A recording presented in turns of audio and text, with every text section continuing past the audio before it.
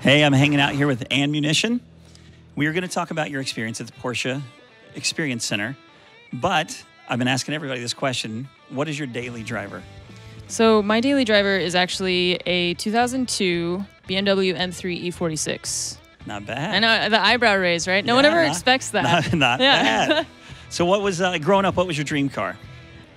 So I grew up in a shop, actually, kind of like this one. My grandfather would rebuild cars with my brother, and I would play Super Mario World on my Super Nintendo in the corner while he would lovingly polish his 36 Ford 5-window coupe. And he rebuilt a 67 Mustang with my brother, and my mom has a 68 convertible that Mustang as well that she's had since she was 16. And I'm a huge Mustang girl, so the Picking up on that. The Shelby GT 500, which is like everyone's dream car, is like near and dear to my heart. Awesome, awesome. Well, let's check out how you did behind the wheel of the GT3.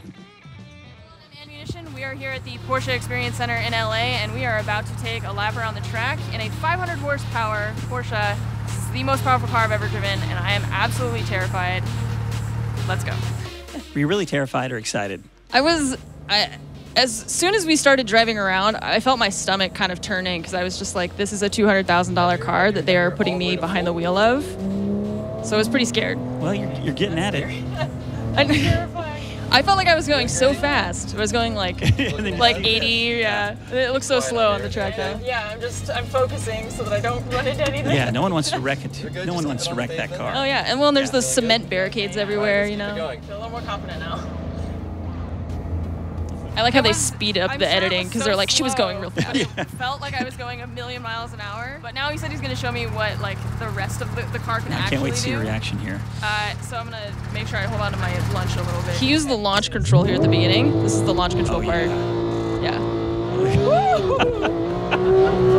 I mean, when that happens, you can't help but laugh. Yeah, you can see my arm. I'm gripping onto the door handle in fear and also trying not to slide around the car. I mean, it's always cool though to see what these kind of cars can do. It's like, hey, I'm awesome. Yeah, I'm gonna drive the heck out of this thing. It's 500 horsepower. And then, it's nuts. Yeah, then a professional driver tries it. Yeah, and you can tell how fast we're going because my hair is just like whipping all over the place. the hair barometer. Yeah, collapse in a corner. Now that I'm done, that was fast. Good job.